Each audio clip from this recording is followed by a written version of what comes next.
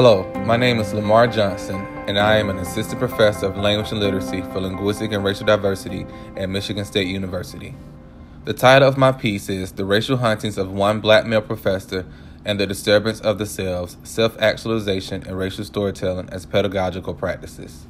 Through a series of racialized stories, I illustrate the familiar knowledge, racial hauntings, and the educational experiences that forged the beginning and the continuing of my racial identity as a black male.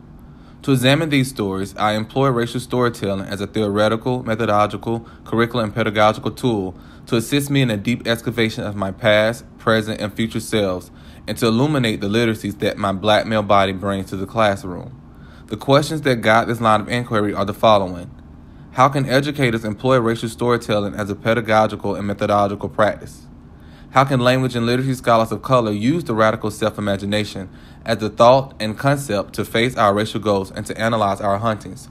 I share two racial stories. The first story pertains to my great-granddad's stories about literacy and how he showed me that literacy is sacred and important within black families and communities. Re-entering this moment has shown me that the dominant and traditional versions of literacy were put at odds against my family's and community's versions of literacy.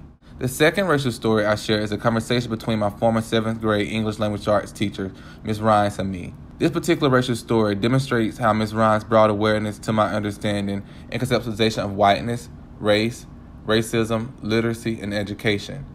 In closing, I propose the radical self-imagination as a recommendation for literacy scholars of color and language and literacy education. The radical self-imagination challenges us to reimagine the world in which we live. I believe literacy scholars, English educators, and ELA teachers cannot engage in organic self-actualization and liberation if we do not embrace and live within the radical imagination.